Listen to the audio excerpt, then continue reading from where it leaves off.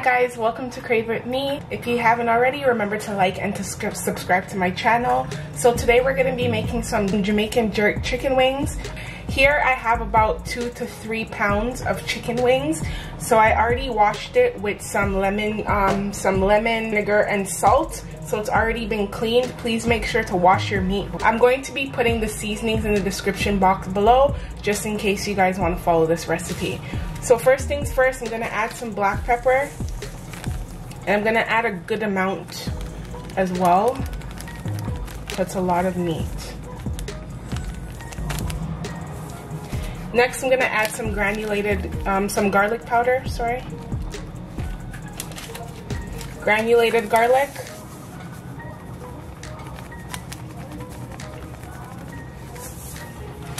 Some chicken seasoning.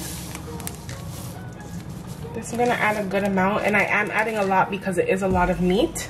Also, I have a mixture of some allspice, some garlic, and pimento in this bottle. Oh, and my salt. And we're going to put a little bit of salt as well. So here I have some fresh seasonings. So I have some thyme, some garlic, some ginger, red onion, scallion, and some Scotch bonnet pepper. So we're just going to add all of that in.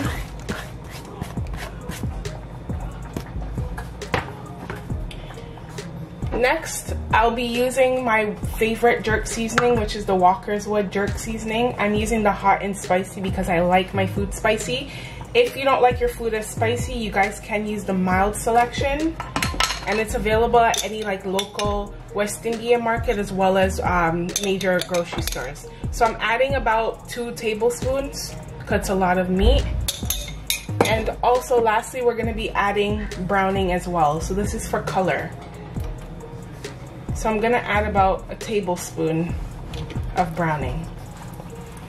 So now we're just going to give the chicken a good mix. So I'm just going to go in and use my hands to mix the meat. Please make sure to wash your hands prior to doing this. So I'm just going to go ahead and massage everything into the chicken.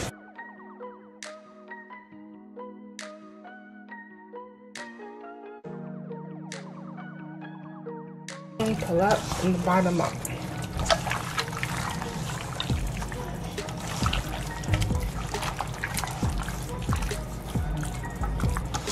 So I'm actually gonna add about a teaspoon more of browning because I like my meat darker. And I'll be baking this as well.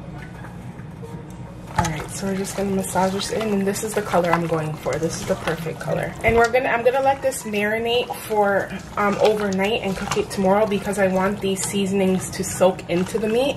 So the longer you marinate your meat, the better your meat will taste. Alright, hey guys, so we're back. It's day 2. So I had the meat marinating overnight, so now I'm gonna add it to my Pyrex dish and we'll bake it in the oven. Might just do that because I don't like when it's so full. I want to make sure that everything cooks evenly.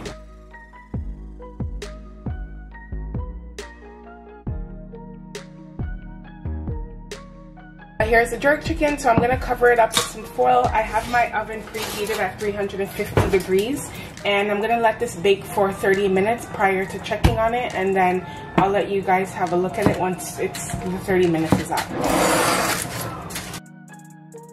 Alright guys, so it's been about 30 minutes. I'm going to check on the jerk chicken now. So this is what it looks like. So I'm just going to get ready to flip them. And then I'm going to add a sauce. So I'm going to leave it uncovered now and just let it continue cooking.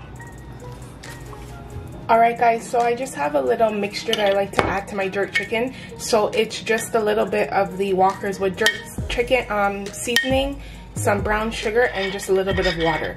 So I'm just going to add this to the jerk chicken right now. Alright guys, so here you have it, my jerk chicken.